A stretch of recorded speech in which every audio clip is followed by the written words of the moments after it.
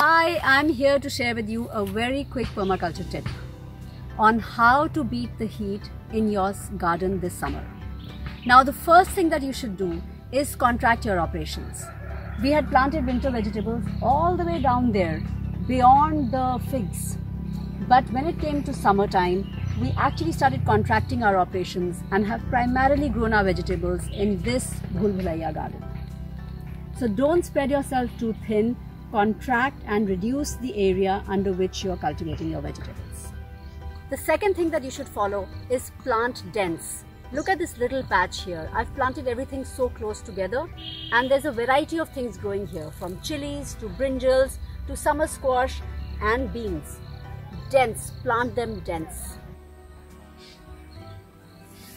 Third tip. Use the benefit of vines and creepers in the summer to provide some shade cover on your garden.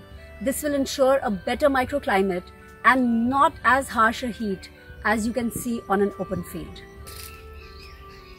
Fourth, always water your garden in the evening. When you water your garden in the evening, you don't lose all the moisture to evaporation, because night sets in and then for a good 8-10 hours, the water will all soak into your ground and not be lost to the sky. And the fifth important tip, always mulch your beds. When you mulch them, the soil beneath will always stay moist, remain cool, and your plants will not face any stress at all. So those are 5 tips from me to beat the summer heat in your garden this year.